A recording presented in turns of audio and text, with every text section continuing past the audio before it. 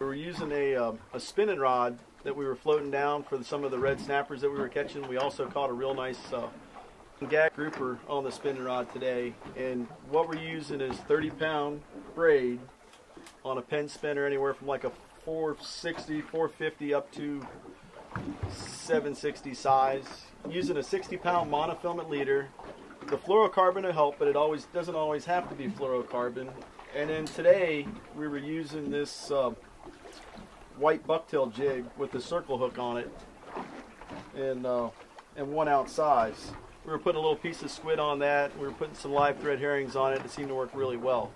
Some of our nicer fish today seem to come on the thread herrings with the jig floating down, just kind of like you would yellowtail snapper fish, but a little deeper scenario. We're fishing in 170 feet of water instead of 100 feet, so we use a 1 ounce jig instead of a 1/8 ounce jig. The other rod we were using today is a Paraflex Star rod in 50 to 100 pound test. We're using 80-pound braid on it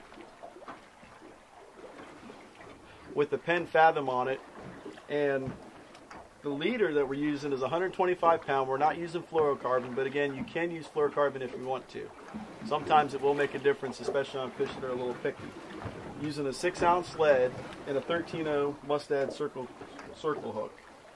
A lot of the baits that we fished on this were live blue runners, live herring, live pinfish. The live pinfish seem to work really well. We even used some large chunks of bonita to try to pick off some bigger fish. It was fantastic. We had really good weather. The bite was really good. Caught plenty of snappers, caught some really nice groupers.